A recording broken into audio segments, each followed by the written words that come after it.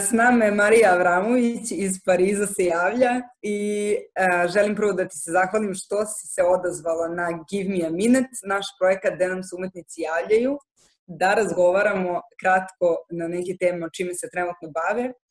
Pa mi ti reci kakva je trenutno situacija u Parizu i kakva je atmosfera, kako izgleda tvoja svakodnevica, semova?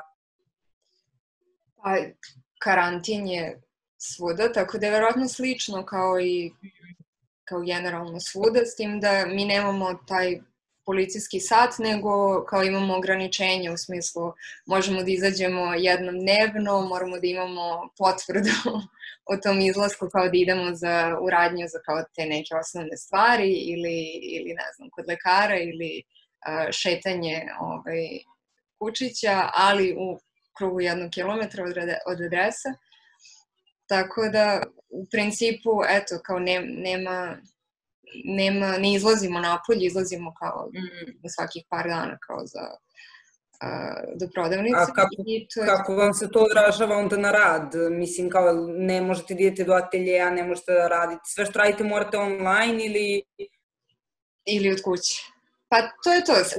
S jedne strane je slično, zato što, mislim, jedan deo rada nama jeste vezan za kuće i možemo da radimo odavde, tako da u neku ruku je slično, jer smo navikli da budemo kao sami i kao kod kuće, a sa druge strane neke stvari kao što su veliki formati mogu da radim samo u ateljeu, tako da definitivno stavlja neku pauzu na to. I onda naravno kao i svima umetnosti verovatno projekti se otkazuju i odlažu i prosto sve kao čekamo da vidimo nešto kao kuda situacija ide. Da, neizvesno je, nemam pojma šta će se desi. A jel radite nešto trenutno zajedno vas dvoje kao neki projekat i jel utiče ova situacija na bilo šta što radite kao teme, fokus rada, ne znam, ideje, formu, bilo šta? Pa ako me pitaš da li slikam ljude sa maskama, ne. Kao da li razlažeš kako izgleda korona vizualno? Ne, za sada. Ali, mislim, ne utiče kao tako direktno, ali mislim da posle 3 nedelje i dalje kao previše rano da se vidi šta je uticaj.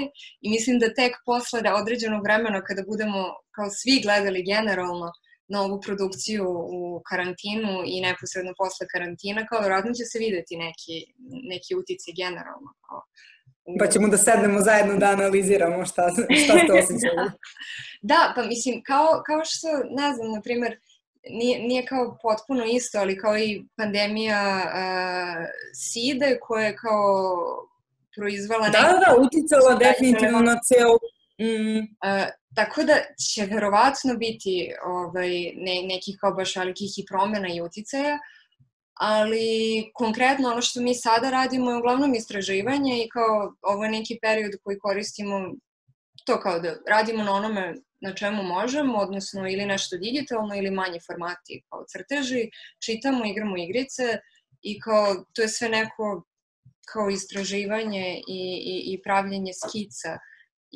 Kako imate fokus da radite? Pa šta znam, nekako smo prihvatili da je to kao, prvo, kažem ti, slično je naš način rada inače, ali kao opet i neko vreme koje imamo za sebe i onda je kao koristiš ga za nešto, ne znam.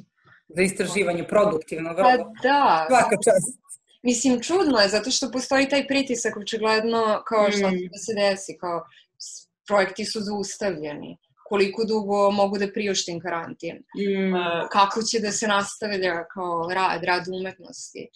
Znaš, kao sve to, kao činjenica da ne mogu da odem u Beograd kad god želim, je kao... Mislim, kao legalno mogu da odem, ali kao ne bih onda mogla tako lako vjerojatno se vratim. Znaš, kao sve to nekako neizvesno i to je ono što kao, da, nije vrlo motivišuće. Znam, ali ćemo posle da budemo motivisani kad sve ovo prođe, onda ćemo sve da pravimo. Pa da, valjda. Mislim, naš rad je u neku ruku i doticao te teme kao objektno orijentisane ontologije, odnosno tih kao svetova gde čovek nije baš centralna figura i gde jednostavno treba da kao razmišljamo o nekim kao drugim svetovima koji nisu kao samo naši. Tako da verovatno ćemo ostati kao ovo što sada, na primjer, čitamo je dosta vezano za animizam, za taj neki, kao neku hibridizaciju. Tako da, mislim, da, verovatno će uticati na to što radim. Možda izađe nešto iz svega ovoga. Pa da. Eto, dobro. Hvala ti još jednom što si učestvovala na Give Me a Minute.